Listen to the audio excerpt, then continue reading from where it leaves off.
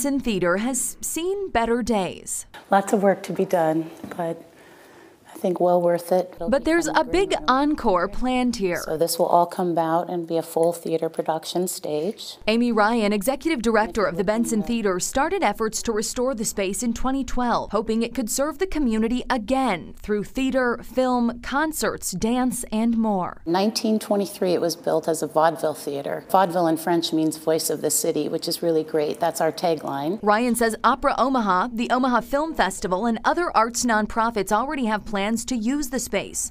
As the theater inches toward its fundraising goal, she's hopeful they could open the doors in 2018. We're working really hard to finish this fundraising campaign. Just a couple steps away on Maple Street, a smaller piece of the project is ready for its debut. The B side of the Benson Theatre will open this Friday.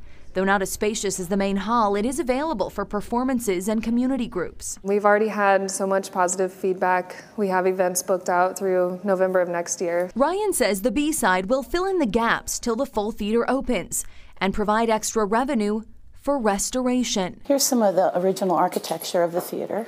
Despite the dusty surfaces and bits of disrepair, Ryan sees the beauty here.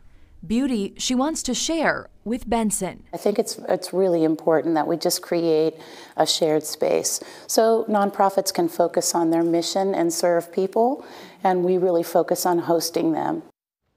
Alexandra Stone reporting. Dundee Theatre opens tomorrow after months of renovations. First showing will be Omaha native Alexander Payne's new movie called Downsizing.